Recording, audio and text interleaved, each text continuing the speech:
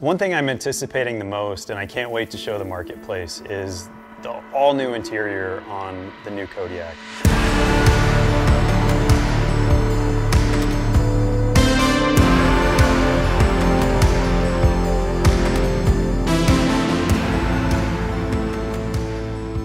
We spent a lot of time polling customers and talking to passengers and really trying to understand what people liked, what people would like improved from the Kodiak 100. And we really incorporated a lot of changes into the new Kodiak. I think the new Kodiak is a step in the direction of the TBM as far as refinement goes. Dyer's done an excellent job in refining little qualities of the Kodiak towards what they do with the TBM. We have a number of major partners that we've worked with here at Kodiak and Dyer for a very long time. We know what our customer wants. We know what they like already in the Kodiak 100. We know what we want to give them in this new Kodiak. And so we worked with that partner for a long time on a new interior. New interior panels on the sides, new layout of a new style seat that's much more comfortable. It has a recline capability, seat back pockets, armrests. We wanted maximum flexibility in the interior. And so the same seat, the same passenger seat in this new Kodiak can be installed facing forwards, facing backwards. It can be installed in a double club configuration. It can be installed in a commuter style configuration or some mix and match of that. So really, it gives the operator that maximum flexibility to get all 8 of those passenger seats in the back, or not all 8 of those seats, maybe just 2 of those seats or none of those seats, doesn't matter. We wanted to give the customer that complete flexibility.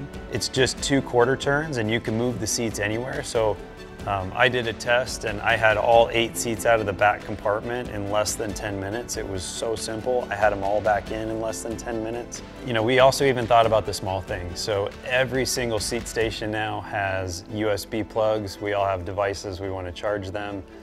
All of the headset jacks are LEMO jacks, so there's no need for batteries anymore. Everybody has plain powered headsets. We even put a little amenity panel where you can put your phone. We really took the best of the auto industry and we really tried to bring it in to the aircraft industry. The Kodiak 100 has been known for the touchscreen controller for the environmental control system, the ECS.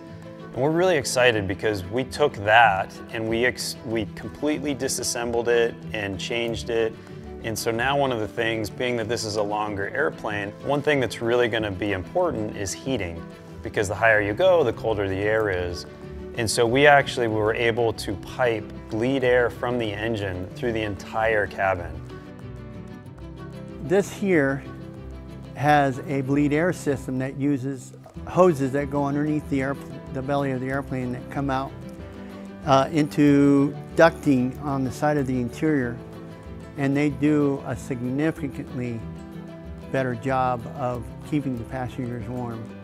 We have a really nice, I think, well integrated design where it moves that hot air right out to the passenger's feet and it's very comfortable.